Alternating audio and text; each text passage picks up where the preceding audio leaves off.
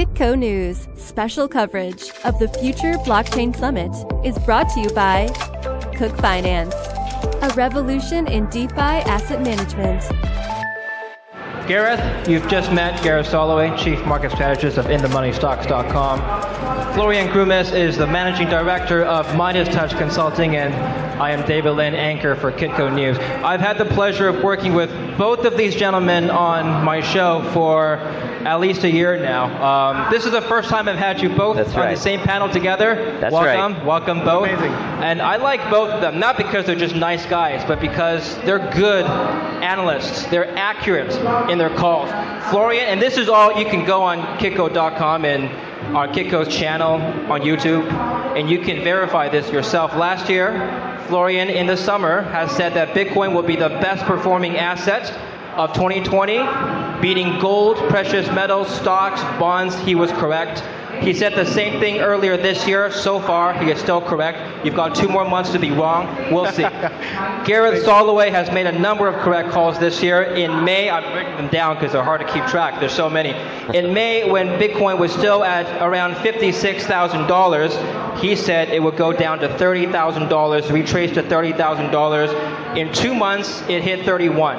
At that point, he said it would go back up to 52 before retracing. And in exactly 3 months, in September, it hit 52 before retracing. And now he's calling for potentially $20,000. So, the first questions I have for both of you: where is Bitcoin heading next? Let's start with you, Gareth. Okay, so being a chart guy, and I'm short term, so my long-term views, you know, David, I've said long-term, I do believe it's going to 500,000.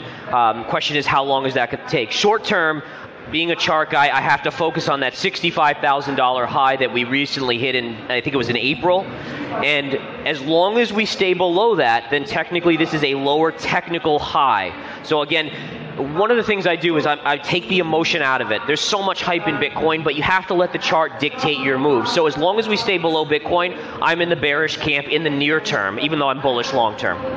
Before we get to Florian, I want to understand your methodology first. So how do you read charts? How did you come up with that conclusion?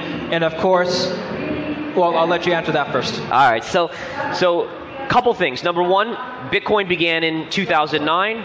2013, we made a high of 1250. That was the first cycle high. 2017, the second cycle high of around 20,000. And here we are 4 years later. So remember, each one is 4 years. So what I'm saying is that as of now, 4 years later, we've hit 65,000. That stands out to me as the cycle high for this cycle, unless proven otherwise. Meaning that if we take out 65, then that wasn't the cycle high and we could still go higher. But again, the chart has to tell me that before I jump to that conclusion. As much as my gut or my emotion wants to say, yeah, let's do it, you know, let's rah, rah, rah, charts are the king for me. Florian, I know you also agree that charts, markets, you told me offline earlier, you have to listen to the markets, right? That's what you said. But I think you have a slightly different take in the short term. Tell us your view. Right. I mean, until I would say 3 weeks ago, I would be probably more agreeing with your point of view. But listening to the market, Bitcoin is just so strong over the last 3 weeks, and it went too far. You cannot really make the bear case anymore. I think it just takes a few more $1,000, $4,000 from here. We take out the high from April, and then we're off to 100K. So what I see is there is this final parabola kind of brewing. So I think it looks like we're going to run there, and I think until the end of the year, we're going to see even more crazy crypto party. So that's actually my take now. And just a few weeks ago in your show, I said I was also more like putting my short-term bear head on. But listening to the market, I have to say this is so strong, I cannot be a bear anymore. So I believe we're going to see a crazy run really until the end of the year now. So my only concern, so we have this ETF on the futures that debuts next week. So You've seen this massive hype going into that. And if you look at when the Bitcoin futures debuted, I think it was in 2017, that actually was the top. And we actually saw, so here you have the Bitcoin ETF based on futures debuting. Do you see any sort of replication of that event? I mean, is that totally, I mean, do you see that coordinated kind of event or not really? No, I agree that this kind of like sell the news event happened in 2017. It was the top for Bitcoin, not for Ethereum and the altcoins for really another few more weeks. We recently had a sell the news event with the Salvador adoption. Right. I don't think this ETF topic is so huge right now that it would justify a final top. And going into such a top, I don't see any new high. So I don't think argumenting on based on that news coming up, maybe in the next week we're going to see an important new high at the top. I don't think so. Okay. I think it's too strong. This rally was too crazy. I mean, I was with you in the same camp until 52. Yes, retracement 61.8%. Okay, now another wave down. It only went down to 40K, and it came all the way back, roaring back, $20,000 within less than 3 weeks. Here we are. Okay, there is something another thing going on. So I'm back in the bull camp. I think it's going to be a crazy run until the end of the year. Nice. Okay, but let's just back up and talk more fundamentally about this ETF. So just for background information, the US is set to release its first ever Bitcoin ETF very soon. And so Gareth is arguing that it's overhyped. Let's talk about why we're even talking about this. Would either of you buy a Bitcoin ETF? Let's start with Florian first. No, I'm definitely not a fan of ETFs at all. I mean, we have this discussion from the precious metals for many, many years. I understand that for institutional investors, it's a totally different thing. The retail guys, the small guys, they don't need to buy an ETF. They should buy Bitcoin, put it in their own ledger, cold wallet. That's the way to do it. The same is true with gold physically in your own hands. Yeah. But for the institutional money that need a regulative background, yes, they need an ETF. So that's why the whole scene is so euphoric about an ETF approval. Gareth? Yeah, so I definitely wouldn't touch the ETF. At a certain price point, I would look for an ETF that's based on Bitcoin itself. I would caution investors that understand what a futures-backed ETF is. It's going to go to zero always, all right? And this is scary, I know, but when you base an ETF on futures, there's a contract rollover, and let's say the current month is $10 and the next month is $11. So they have to sell the current month at $10 and buy the 11, which means they're going to buy less each time, which means the value of that ETF is going to decline. So it's not going to happen overnight, but over the course of months and years, that ETF will always lose value, which is why, honestly, I'm shocked that the SEC approved this one of all of them. Personally, I think that's ridiculous, because the average investor doesn't know that. They don't know that. Yeah. Well, I mean, I think it signals institutional confidence in the asset class, which is probably what drove it up. Okay, Florian, you also told me offline about what you believe is, you've discussed this with me before, the concept of a crypto winter. If you look at past cycles, especially after 2017, what happened after 2017? Bitcoin crashed and it stayed low for 3 years. Okay, can it happen again this time? Definitely it can. I actually would expect it. If we get this parabolic spike over the next few months, I would expect a crypto winter next year. Yeah, for sure. Gareth, of course, you've looked at the double top that Bitcoin has formed in both 2013 and 2017.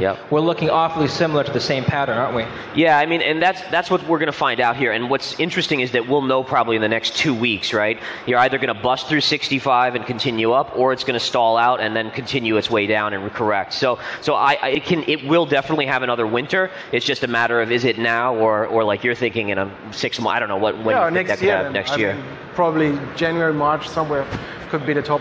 Well, let's move on to the more fundamental aspects of Bitcoin. But before we do, let's just poll the audience. Who here thinks Bitcoin is headed to $100,000 before the end of the year? Raise your hand. So basically up. Okay, half. Good. Down to 20,000 before the end of the year. Raise your hand. Okay, so a minority. All right, you got. For the record, I don't think it's getting to 20 by the end of the year. If it does, then there's bigger problems out there. Bigger problem. You'd be buying with hands and feet. You told me. Right? Absolutely, I would buy it with hands and feet. Okay. All right. So let's talk about the fundamental aspects of owning Bitcoin. Considering that Bitcoin is evolving into an asset class, well, cryptocurrencies are evolving into an asset class of their own. We have to talk about investing in the asset class and diversifying our portfolio to include that asset class, which leads me to my next question of asset allocation. So let's start with you, Gareth. So for the average investor, I think 10% is the right allocation. That might seem small to a lot of people out there at this conference, but you have to remember, you have people with millions and millions of dollars that are diversified. There's a lot of elderly, middle-aged people who are not going to feel comfortable investing with the swings that Bitcoin does. I mean, even the one that dropped 60 to 30 is a 50% drawdown. You can't have a huge amount of your portfolio. Now, if you're young, all right, you got 40 years till retirement. I think that's different. But again, anyone at my age, 40 years or above, probably 10% allocation right now is correct. Okay, before we move on to Florian, I got to ask then, what's the other 90%? Right now? I'm bearish on stocks. I do know that, but they don't know that. Tell me. All right, so there are certain areas, like I like China stocks right now because they've been beaten down like crazy under these regulatory issues. But I think gold is a place you want to be. Even though Bitcoin always seems to be like anti-gold, I think there's a spot for both of those. I'm just going to pause right there. Don't you think Bitcoin replaces gold? I know it's a leading question. You're welcome to say no. I think a huge chunk replaces gold, yes, but there absolutely is a place in the next 20 years or so for gold to still go up hundreds of percentage points, which for me as an allocating investor, I do want to have exposure in gold and metals. Well, if gold goes up hundreds of percentage points, how much does Bitcoin go up? Once it gets down to 20, it's going to 500, so that's a lot. All right, fair enough. Florian, let's talk about your asset allocation. How much would you hold in Bitcoin? Whoa, I mean, it's a personal question, right? Yeah, I'm asking you personally. Personally, well, it's way above 50%. So, okay. But I'm into the space for many years. I know what I do, at least, about where I invest. Obviously, I have no clue about the future neither. But so let me ask you this. What kind of investor would fit your profile? If I had to ask you, what kind of person would also buy 50%? It would be an original hodler, so I mean that's the kind of type, But because you don't sell your bitcoins, at least not the large part of it. But I think the most important thing for those people who are not invested at all, please take $50 and buy Bitcoin. Just get your hands on it. Don't make it too complicated. Don't question like how much should I put everything in it or not? Should I buy now or tomorrow? Just do it. Put $50 into it to get your hands on it. If you have an allocation between 1 and 10%, I think you're doing fine, because this is your hedge against inflation. Right. This is your wealth preservation kind of way forward. Together with gold, I'm a big fan of gold, but right now I would under-allocate gold and definitely overweight Bitcoin. This will change next year, I guess, but right now I'm all in crypto, actually. If I may jump in, just one of the reasons why I'm also a little concerned about overdoing it in Bitcoin itself is that we aren't necessarily 100% sure yet which cryptocurrency is ultimately going to be the ones that end up being those top cryptocurrencies 10 years from now. So while Bitcoin looks like the dominant force, does Ether overtake it? Does Solana? There's so many, and it's always rotating because it's such a new asset class that, again, if you're going to do it, maybe even diversify within cryptocurrency a little bit. Well, let's talk about that. That's an excellent point. Can Bitcoin be dethroned? I've heard both sides of the argument from Bitcoin maximalists. They have said, well, look, there's been tens of thousands of coins that have been launched since the inception of Bitcoin. Bitcoin is still the dominant coin in terms of market cap. Yeah. So that obviously hasn't done anything to dethrone Bitcoin as the largest coin. Then there's the other group who says that, well, yes, Bitcoin is already lagging in terms of its technological efficiency. There are many coins that can supplant Bitcoin in terms of its transaction speed, transaction costs, its peer-to-peer system. Bitcoin just doesn't really do anything when you compare it to other utility coins. So it will be replaced. In fact, I've heard the argument that Ethereum will become the next Bitcoin. In fact, the Ethereum flippening is already happening. So let's talk about it. Which camp are you in? I'm in the camp that most likely Bitcoin is the dominant force, but there's still that 25% chance that it isn't. And I think you have to, as an investor, if you're someone who's going to allocate, someone, let's say 20 million portfolio with a 10%, you need to be aware of that. So I'm in the camp that there's always a chance. I'll just say this, folks, is since I've invested since the late 90s, I have had plenty of stocks, and they were stocks back then, go bust or have massive down moves, and I've learned that nothing is infallible, nothing is invincible. So I have to, from now on, I'm always that conservative trader that's thinking about the negative possibility to protect me. Florian, what do you think? Yeah, for me, Bitcoin is the base layer, the trust layer, and I don't see any big change within the dominance. But what I love about the space, and that is thanks to Bitcoin, the free competition. I mean, that's what we all need and what we all want, a free market, free competition, lots of good ideas, lots of projects, 1,000 coins. I agree with you, most of them will at some point go to zero or diminish. But who am I to know which one will be the big coin in 10 years? Right now it's Bitcoin. I think over the next few years it will remain like this. It is the most decentralized coin, which is the most important thing about it all, decentralization. So I'm very optimistic, and Bitcoin definitely will survive the next crypto winter, while most of those other coins, who knows? Well, that leads to the ultimate philosophical question is why buy Bitcoin in the first place? What's the point of buying Bitcoin? Because if you're buying Bitcoin as a form of a stable coin, well, why not just buy a stable coin? Why not just buy USDC? If you're buying Bitcoin as a base layer for a DeFi protocol, why not buy Ethereum or Solana? I mean, if you're buying Bitcoin as a store of value, why not buy gold? So what is the point of buying Bitcoin? The purpose? I mean, for me, it's the same reason I want to buy gold, is I don't have very much trust in the Federal Reserve and our government in terms of the debt. The future looks bleak in terms of the dollar, and I want to be hedged against that. You know, I want to go to sleep at night knowing that if I wake up the next morning and there's been a dollar collapse, that I'm okay. Florian? Yeah, it's decentralized freedom. I mean, nobody can stop Bitcoin. It's been the best performing asset over the last 10 years. Still, the vast majority of people is not involved and not invested. Digital scarcity is a concept that more and more people will understand in the future. It is the base layer. I think you don't want to miss out on that. You need to have it, and it's a form of gold. Although I don't really like the comparison. I think it's two different things. But I've definitely, I mean, I love Bitcoin. I'm very grateful that it exists, and I think it's actually the only way for us, mankind, to into a better future, because we see it everywhere, like governments controlling us, totalitarian everywhere. Bitcoin is freedom. That's the answer. If you consider Bitcoin as the ultimate store of value, like some proponents would consider, Michael Saylor, for example, CEO of MicroStrategy, has been a proponent of the notion that Bitcoin is a store of value. Here's a proposition. Why don't I just put all my savings in Bitcoin, sleep on it, literally don't even look at it for 20 years, and just make that my savings account?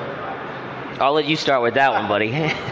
You can do it if you know how to weather the volatility. If you only use the money that you can actually lose and don't need it tomorrow, why not? I mean, this is a personal decision. I said it before. It really, I mean, trading and investing is counterintuitive. It's about psychology. It's about yourself. You need to know yourself. If you can weather that kind of volatility, do it. Let me ask you a different way, Florian. Would you trust Bitcoin enough to not touch it for 20 years? You close your eyes for 20 years, leave it alone, your savings account, it's going to go up. Would you put all your savings in that idea? If I had to make the decision right now, I would do it. You? No. No, but again, if there's one thing I know, it's that I know nothing, right? I mean, that's the bottom line, is that I do not know what the future holds. I don't know what the government's going to do. I don't know. So when you say putting all your assets into Bitcoin, I mean, yeah, if I don't want to sleep for the next 20, 30 years, sure, you know, but aside from that, but think about it. Everybody here puts their savings in cash. Everybody here has a bank account, I presume. Yeah. And that cash, this leads to our next topic of conversation. That cash is going to, there's a 100% chance that if you hold a US dollars in cash, you will lose value in the next year. There is a 100% chance you will. But there is not a 100% chance you will lose value in Bitcoin. Think about it. But so this is, right. So yes, 8% inflation next year. That's what they're projecting. So you're going to lose 8%. But what if Bitcoin falls to 20,000? How much did you lose there? So what about, like again, going back to diversification, I don't mean to be a broken record, but a little bit in gold, a little bit in crypto, a little bit in stocks, a little bit here and there, and hopefully you can at least come out break even. And I think that's the goal. So that leads me to my next topic of conversation is macro and inflation. Inflation is quoted by most economists as the number one fear right now, at least in the United States. Florian, I'm going to start with you because I know you're a proponent of the idea of the crack-up boom of the Austrian School of Economics. Yep. So, all right, let's talk about that. What is that? Well, it is, first of all, a continual expansion of the balance sheets by all central banks on this planet. It doesn't matter if you take the Americans, the Europeans, the Chinese, the Britons, the Australians, they all devaluate your currency by expanding it constantly. Madame Lagarde in Europe just recently, last week, printed 25 billion euros out of thin air. So this is the one thing that happens. Now you see prices exploding. Of course, it's directly correlated to this balance sheet expansion. And on the other hand, people slowly but surely becoming aware something's wrong here. My salary is not keeping up with it, but groceries getting more expensive. Energy prices, gas price, everything goes up. So people step by step losing the confidence in the system, losing confidence into the currencies. And they all start to look around, where can I put my money? And you realize that the currency itself loses value by the day. And then you get this parabolic, at the end, hyperinflationary wave. And the only protection against this has been precious metals for the last 5,000 years. And now, since 10 years, we have Bitcoin. Just to follow up, Florian, we've seen hyperinflation in previous examples of the crack-up boom. Weimar Republic, for example. The Reichsmark after the First World War depreciated to basically nothing very quickly overnight. We're seeing that today. Venezuela, Lebanon, we're seeing examples of hyperinflation happening today. Can it happen to the US dollar? Yes. I'm very sure it can happen. I mean, there is no way back. If you really think... You're saying a loaf of bread in the US could cost $1,000. It will. It will come in the next few years. Nobody knows how fast it will happen, but I can see it's accelerating. And it's already a shift in the mindset of the people. We are now talking constantly about it. And it's this kind of fear of inflation that actually accelerates. Because would I lower my prices anymore? No. I only will rise it in the future. So I think there's no way back. And to save the system, I mean, you talked a lot about it. They're going to keep up printing like crazy. And it will accelerate. And that's what happens already since 20 years. And now we are more and more in this exponential function. So that's, I think, the most important concept to understand what happens in an exponential function. There is no way around U-turn, nada. You cannot escape this anymore. It's just more and more parabolic. And that's what we're going to have over the next few months and years. Gareth? Yeah, and I think one of the things to realize is that as these prices have gone up, like you were saying, is people are noticing their goods are getting more expensive to buy, more expensive, and they're not making more money. And then all of a sudden, what do they start to do? They stop working, right? So now you have this massive shortage in the U.S. that's driving up wages. Well, wages are the number one input cost for businesses. They're going to have to raise costs even more, right? They're going to have to raise the prices of the widget or whatever even more, which is going to add to inflation. So I mean, it's already starting here. Again, I don't know the time frame. I still think it might be towards the end of this decade with the cycle, but it's inflation's not going away. There's no way it's going back to 2%. So I'm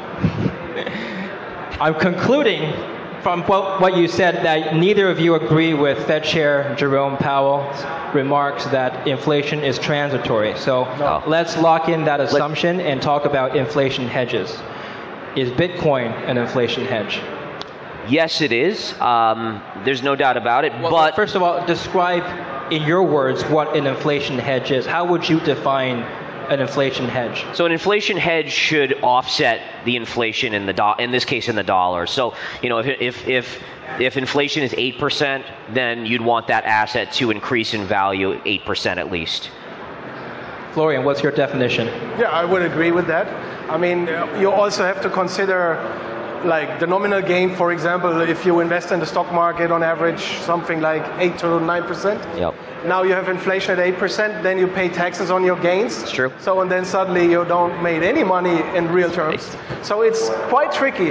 And I think we didn't mention that yet, but if we talk about asset allocation, one really important thing is if you, and I actually can recommend this, look at your net worth every 3-4 months, put it in an Excel sheet, figure out how much actually am I worth if I would sell everything immediately.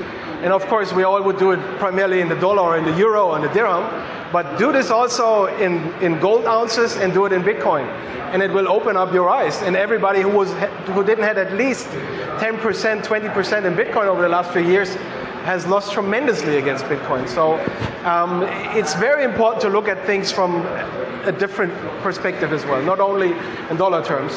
And I think Bitcoin is probably one of the best inflation hedges. I think also that overall precious metals will be a very good inflation hedge, but we are in a current down cycle. The downtrend is still there. So maybe next year when we get a crypto winter, then it's the time for precious metals. Who knows? We've got a few minutes left. I'd like to talk about central bank digital currencies and what that will do to the inflationary environment we're seeing today.